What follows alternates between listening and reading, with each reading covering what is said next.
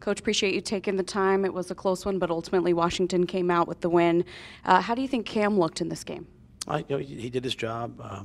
Like any other player, he had some really good moments, probably some plays we have to go back and work on, but for the limited amount of time he's played, I thought he did a nice job.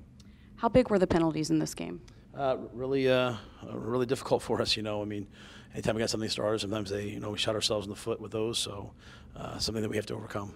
And then finally, Coach, how was the Washington offense able to be so successful against this Panthers D? Well, they came out, they ran the football, ran wide zone, found a way to dig guys out of their gaps, and then we struggled to win third down. They were able to convert third downs at a 50% rate, which that's who we are. We are a team that overloads the box, plays man, pressures you, and they withstood all of it today. Coach, thanks for the time. Appreciate it. Thank you.